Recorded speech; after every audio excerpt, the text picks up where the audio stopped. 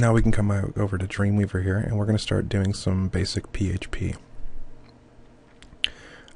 I've set up a website definition already for this. If you don't know how to do that, please refer to our Building a Website series. And we're going to switch over to local view here. We're going to create a new page. So Control N. The page type is going to be PHP. No special layouts here. We'll keep it on none. Say create. And with PHP, in order to put PHP code in our document, all we need to do is simply make some PHP tags. Now anything we do inside this tag here is going to be PHP, or it's going to expect PHP. If we do any HTML in here, without telling PHP we're going to do HTML in here, it'll give an error, and the page probably won't load. First things first, we'll title our document.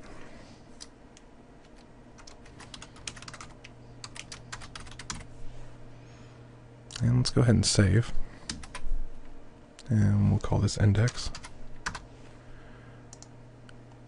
So, with a PHP document, it's no different than an HTML document, except for the fact that it's got a PHP extension, and that allows the browser to know that we are planning to use some PHP in here. Other than that, it's pretty much just an HTML document.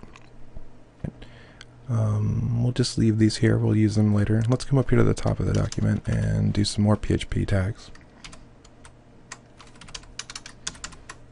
And this is something to mention too. You can have as many chunks of PHP code as you want all over the document. Up here at the top, we're going to start out by creating our connection to the MySQL database. So let's, in good form, make a comment here.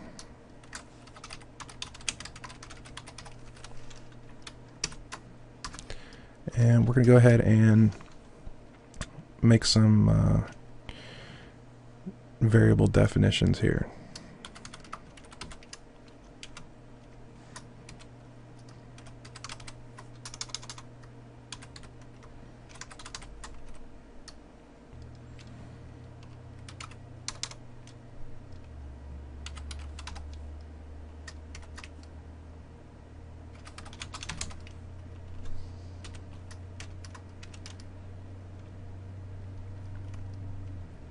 And to save time, let's go ahead and copy this line and paste it 3 times. And we're going to make the password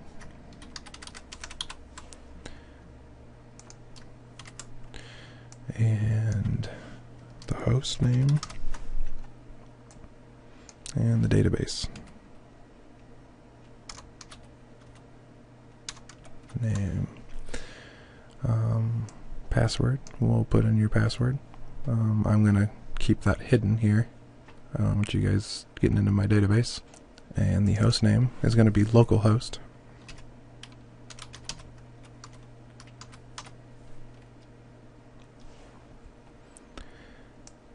And the database name in this case is vidbasics. Alright, so now we have these variables defined, and we're going to get into, if you don't know what we're doing here, we'll probably make some tutorials here later that go through the very basics of PHP. This tutorial is for somebody who has at least a little bit of knowledge in PHP. The next thing we're going to do is create a variable that's going to hold the entire connection.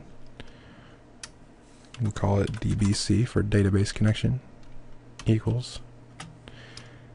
And I'm just going to copy paste this chunk here so I don't have to type it out.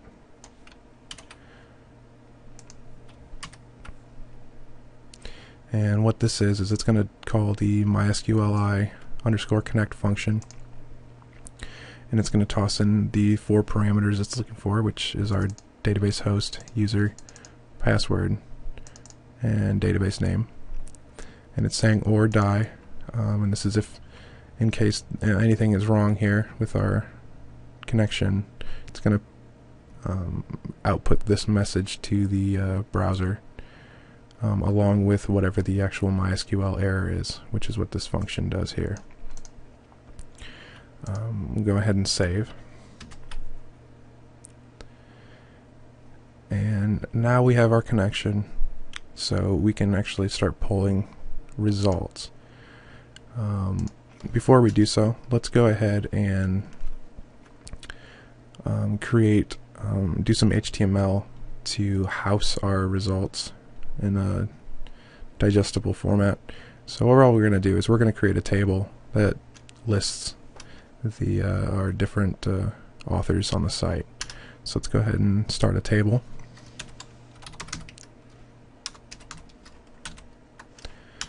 And we're going to add a row. And if you don't know anything about what I'm doing right now, you can check out our basic HTML tutorial on tags. We're going to create a table column here. And let's flip over to our database really quick. We have 1, 2, 3, 4, 5, 6, 7. So let's create 7 columns here.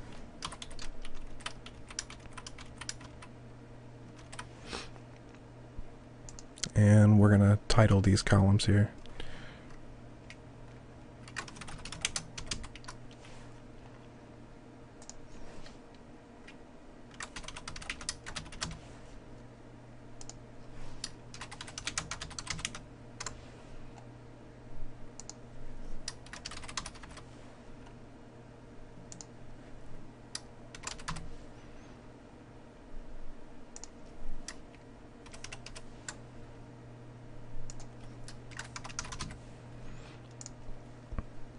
And I did not make these in the exact same order that we put them in the database, and that's okay.